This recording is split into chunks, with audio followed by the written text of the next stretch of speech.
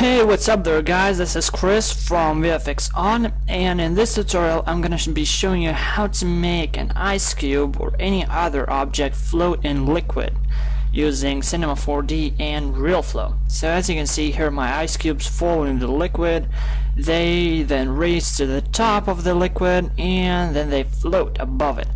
So, and that's what we are gonna be making in this tutorial. So let's go into Cinema 4D, but make sure that your Cinema 4D have a Realflow plugin because we will need that.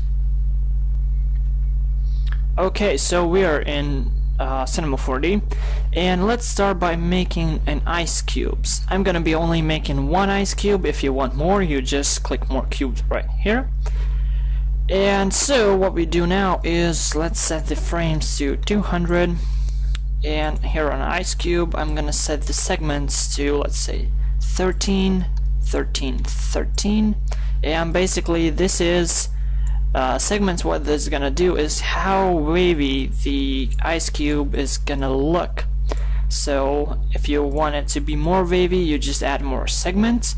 But if you add too much, it will look just ugly, so you have to find a good number that is gonna work. So I'm gonna work with 13, and just to show you an example, I'm gonna make a new cube and I'm gonna set the segments to 20. So let's move this cube aside like so. So here we have 13 and 20. Okay, next what we do is so I'm gonna work first with the cube that have segments of 20. So click C on your keyboard, select the polygon tool, and click Ctrl+A to select it all. Next what we do is we click Shift plus F12, and here in name filter we set type set point, double click, and now here on the options we will change this to crumple axial, and I'm gonna set it to 10 centimeters.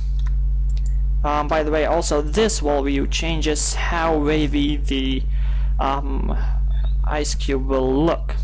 So click apply, and you see it's, well, this is not the end result, so now we have to work with the cube that have 13 segments. So C on a keyboard, make it editable, polygon, Ctrl A, now the set point tool, and again click apply.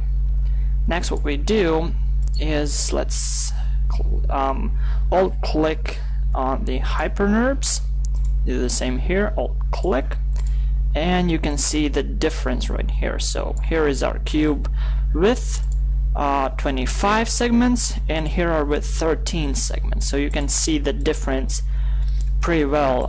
This looks kind of really bad. It does not look like ice cube anymore, but the one with 13 segments, it looks pretty good and it looks kind of like ice cube. So yeah, you just have to play around with these settings. So I'm gonna delete this one with 20 segments. Okay. Next what we need is, either way, you add your own glass, or you can later on download my glass if you ask me nicely on Twitter, Facebook, or on YouTube or Google+, so I will give you that. Now what I'm gonna do is I'm gonna add my glass. Okay, so here I have my glass, and we should decrease the size of the ice cube a little bit.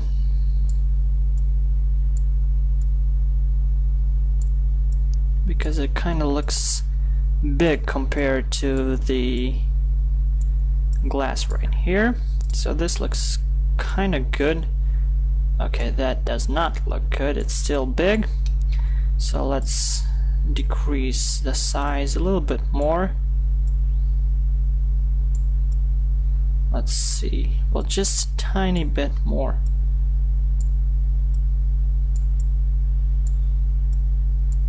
Okay, like this. This looks good. So now that we have our ice cube or glass, we can move forward to Realflow.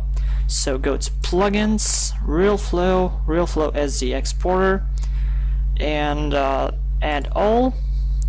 And now let's see where we wanna save this. So I already have my folder here, and I'm gonna type it Cinema 4D SD and click Save and click Export.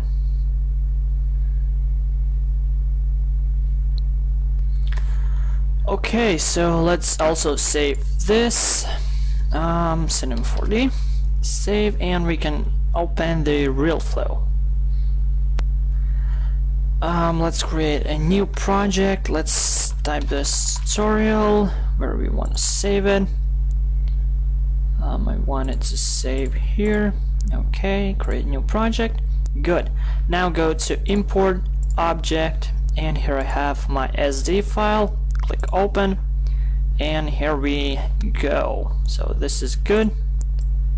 So next what we do, we need to create, oh no, actually what I need to do is I have to move, let's see if it is okay. So yeah, that's okay. I have to move my ice cube a little bit up. So go to node, dynamics, and set that to active rigid body, and click SD curve.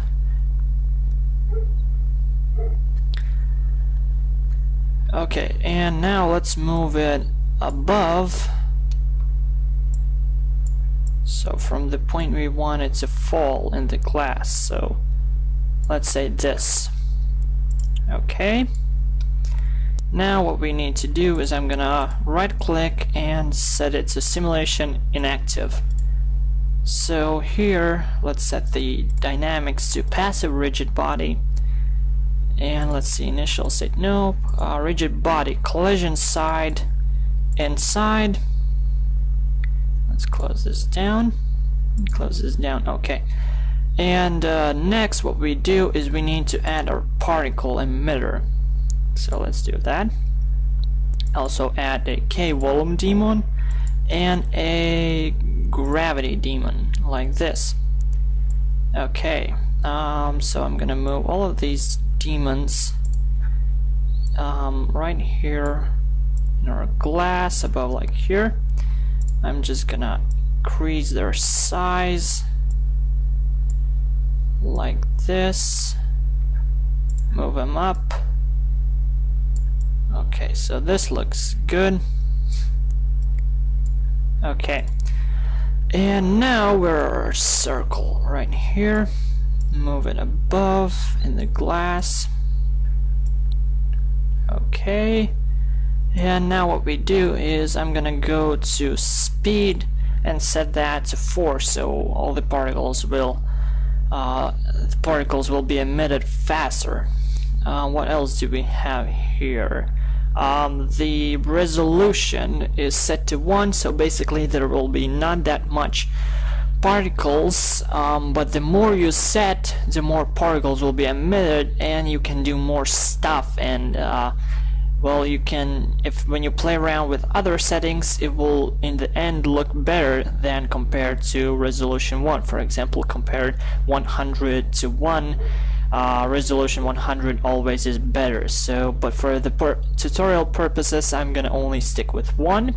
Also remember that when you increase the resolution, the rendering or the simulation will take a lot longer. For example, when I simulate with 100 resolution, it takes a lot longer, so just be aware of that. But for, yeah, like I said, but for the tutorial I'm gonna just use it to 1. Okay, so I'm gonna be back when the glass is about just like this, for filled with liquid. So yeah, bye for now.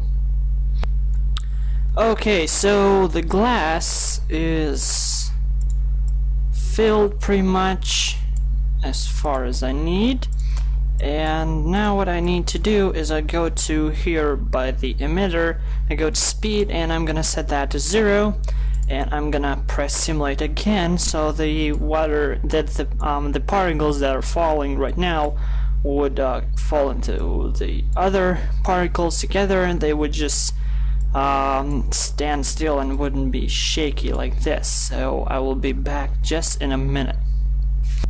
Okay, so I stopped the simulation here and the particles seem to be standing still.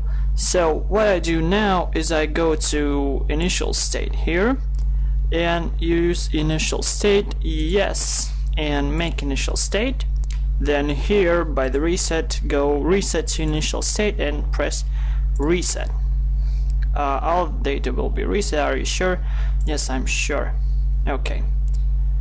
So next what we do is I go back to my HyperNerbs object right here, which is the ice cube. And I right click it and I go to simulation and I press active. What will happen now is the object or the ice cube will just sink when it drops right now, for the reason that it is too heavy. As you can see, the mass right now is 222 and that's too much, so I'm gonna set that to about 19 and I'm gonna go and press simulate. So I will be back again in a bit. Okay, so the simulation is done, but the cube is still quite a bit outside of the liquid or the particles right now. And so what I'm gonna do is I'm gonna increase the mass again, and as you can see, you cannot get it right at the first time, so you just have to play around with it. So let's see, I'm gonna increase it to 45 and I'm gonna reset, and I'm gonna just lower the cube so it would drop faster, like here, and I'm gonna simulate this once again, so it'll be back when this is done. Okay, so the simulation is, well, it's not even halfway, but I stopped here because I'm not gonna simulate till end. If you want you can, but I'm not gonna do that. So I would have to say that the ice cube falls, well, kind of good, maybe just a little bit too much outside, but it's better than it was. So now what we do is we go here and we click on particle mesh. Then we go back in our timeline right here and we click here to make the mesh, build mesh. So I'm gonna, if you want to stop, like I have to stop at frame 63, you just press the S button and it will stop the mesh building. Okay, so the mesh building is done. Now let's see how it looks. Let's turn on the glass. Okay, well, it looks pretty good. The ice cube could be a little bit more inside the liquid right now, but it is fine. So next what we do is we have to export all of this back into Cinema 4D, and to do that we go to export and we go to export central here and we select export all and click done. So now we can wait, or was it export all? Yeah, it's done. So now I will save this and I will move back to Cinema 4D. Okay, so I am in Cinema 4D and let's go plugins, Realflow, Realflow SD importer. Now let's go to objects and let's see, I think it was, yeah, it was tutorials, objects, animation SD, open, import. So here I have my glass and here is ice cube. Let's go again, plugins, Realflow, Realflow mesh importer. And here at the file path we go to browse and we're gonna find the mesh. So here is mesh, click on the first one and click open. So now we have our mesh and everything seems fine. So what we can do here is we can apply some texture to the mesh, apply some texture to the objects right here, like to the glass, to the ice cube. So let's set the liquid to be transparent, because that's how usually liquids are. Let's not set it 100%. Let's do about like that. Color something like this. Now for here, let's see, transparency, like this. Reflect, like so. And for the ice cube, well, obviously these are not, you know, the settings I use for the actual for the preview, but I'm kind of trying to get the best look here. So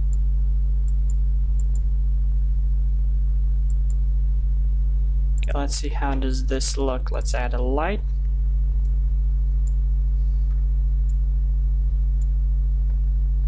Let's add another light. Let's add one more. One more.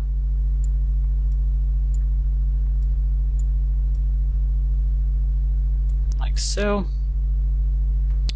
And let's render this out.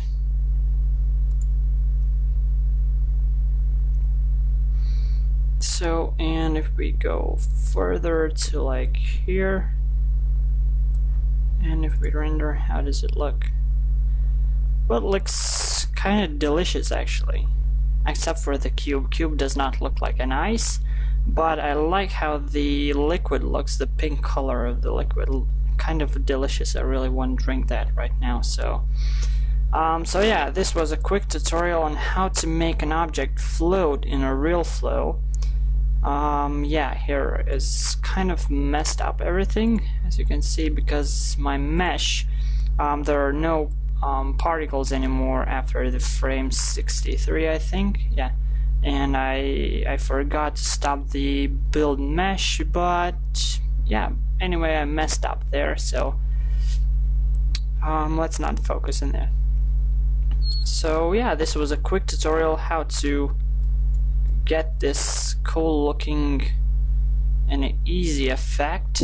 I know there are a lot of discussions on how to make an object float, so if you are interested in that, then here you go. Anyway guys, hope you enjoyed this tutorial, and if you have any questions, make sure to leave them down below, or send me a private message. Also make sure to subscribe, like this video, and maybe share and favorite. So if you want the glass in this tutorial used, or the ice cube, you can send me a message and I will give you the link where to download them. So yeah guys, I will see you in the next tutorial. Bye.